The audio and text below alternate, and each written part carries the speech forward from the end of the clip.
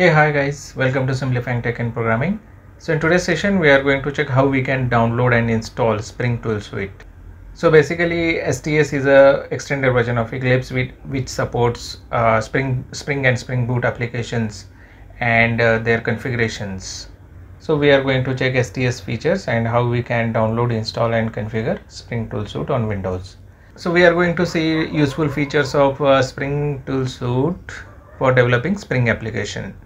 So first we will show the benefits of using STS compared to traditional way of building the application with Eclipse, and thereafter we will focus on how to bootstrap the application and how to run and how to add the additional dependencies, and finally we are conclude with running the application with Spring Tool Suite. So STS main feature, it will based on Eclipse development environment and which is customized for development of Spring and Spring Boot applications. So it provides ready to use environment to implement, debug, run and deploy your application. It also includes integration with the clouds like Pivotal TC server and Pivotal Cloud Foundry, Git, Maven and Aspect-J. So STS is built as an additional on top of latest Eclipse releases. So moving to second step, let's go to download and download the Spring Tool Suite.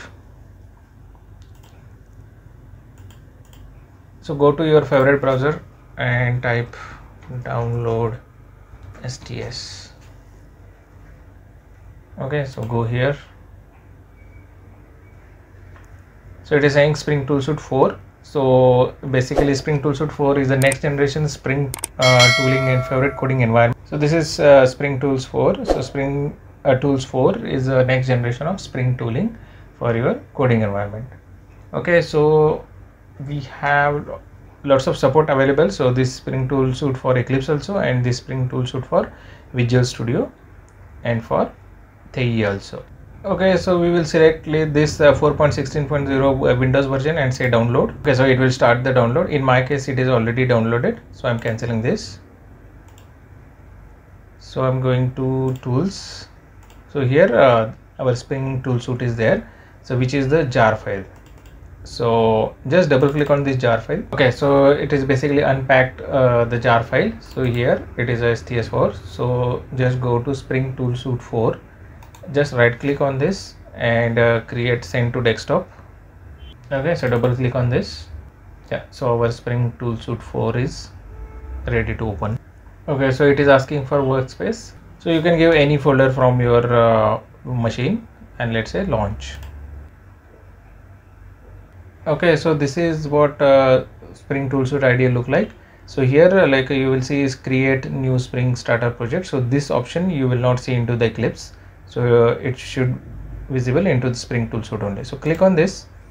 So it is going to show service URL as start.spring.io. so this is default.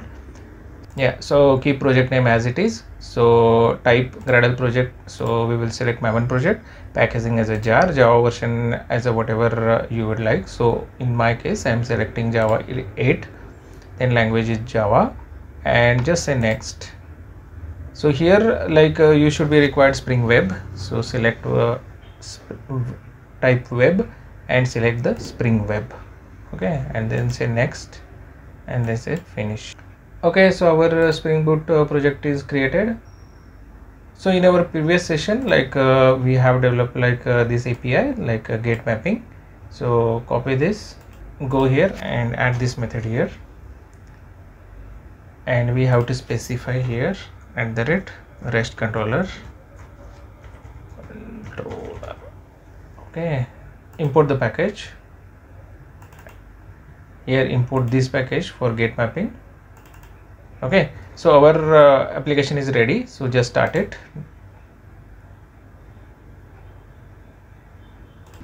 Okay, so our application is started on port 8080.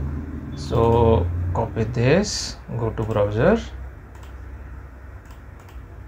and type localhost :8080/.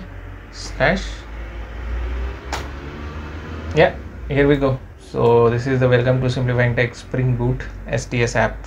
So whatever we have given here, so that is coming from here. Okay, so this way we can download and install Spring Tool Suite latest version, and we can develop and deploy the applications based on Spring and Spring Boot. Thanks a lot for watching.